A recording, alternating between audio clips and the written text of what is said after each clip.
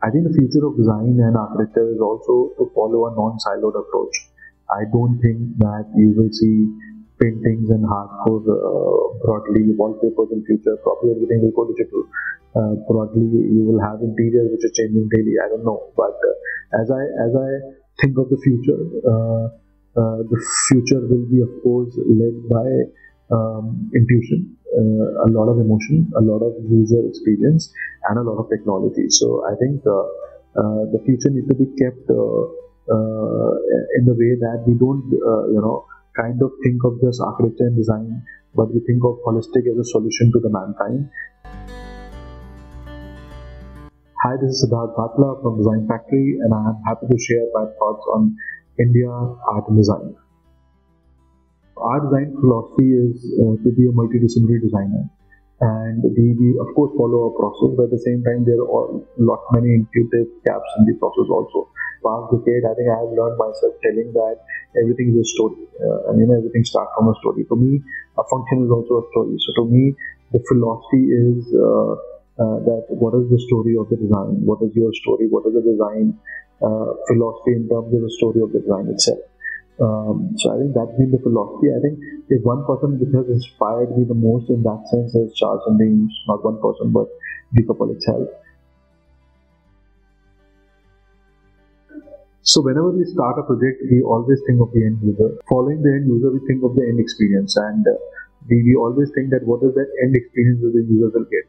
That end actually tells the start of the project. So that's kind of define our brief. That's kind of define the process, and that is how we evolve our overall design. Recently, we have done a project known as Smritivan Arthur Memorial and Museum, which is in Bhuj. So we did the museum part, and the interiors of the museum, the experience of the museum.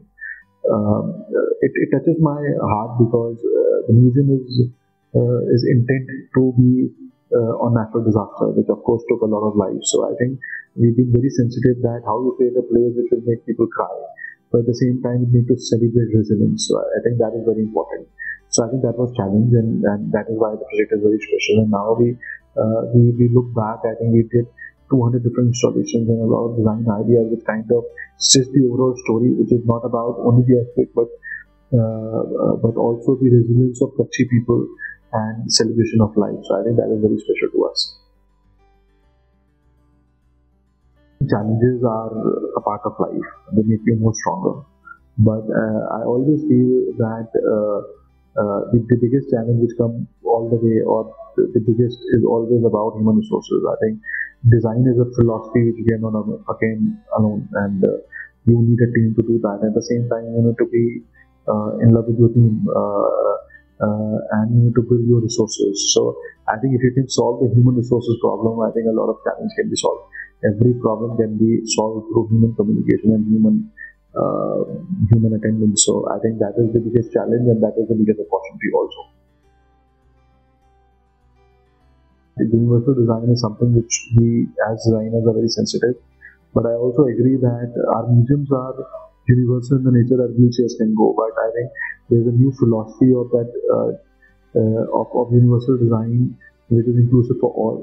So I need to think through that. Can my user who is blind can feel the museum in the same way a normal user is believing in the museum itself? So I think the current answer is no, but I think we should go to that level of giving the experience to a blind person as the normal person also, or to a special person as a normal person also.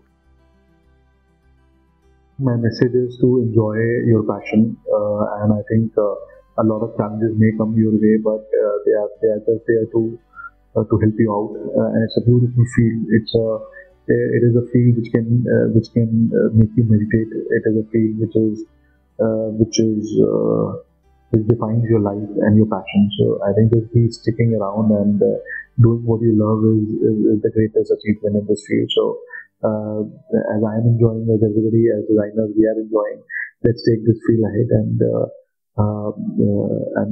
we need to take the design in India to the next level.